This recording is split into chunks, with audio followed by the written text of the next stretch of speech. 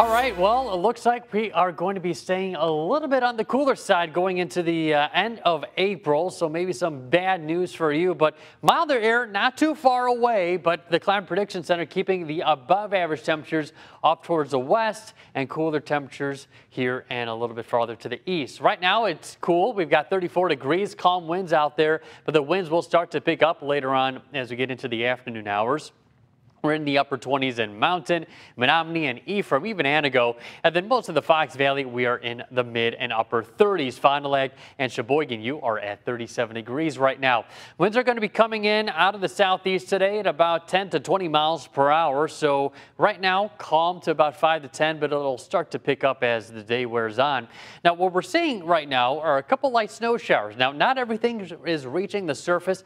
A lot of dry air in place, so that is causing that to evaporate as it gets closer to the ground. However, there will be a period of time that some moisture will eventually reach the surface, but in terms of snowfall accumulation, very hard to come by. And if you do see a light dusting, that's going to be on grassy and elevated surfaces. The road should be just fine.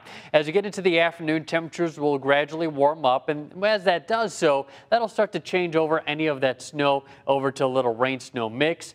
Still a little bit of instability in the atmosphere as we get later on into the afternoon and evening hours. So keeping with the chance of a few sprinkles as we get into late tonight. Then it does appear as we get into the later overnight hours, still another chance of a few light sprinkles on and off at times. And as we get into Thursday morning into the afternoon, still keeping a stray chance of a shower. But as we get later into Thursday afternoon into Friday, the sky should start to clear out. And I'm thinking more sunshine should be on the way as we turn the page into Friday. Snowfall forecast, very minimal. As you can see, like a dusting, maybe a ½ inch if you're lucky, and that, like I said, will be on grassy and elevated surfaces. So 43 for a high temperature today. We'll have winds out of the east and southeast 10 to 20 miles per hour.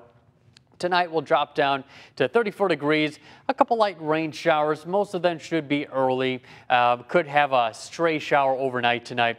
Then for tomorrow, we'll keep the chance of an isolated sprinkle. Temperatures climbing up to 46, winds northeast, so once again off the lake at 10 to 20 miles per hour. We get up to a high of 49 on Friday. Then we get into the 50s by the weekend and getting into the mid-50s next week. But technically every single day is showing below average temperatures. Brooke? All right, thanks, Gino. Up next.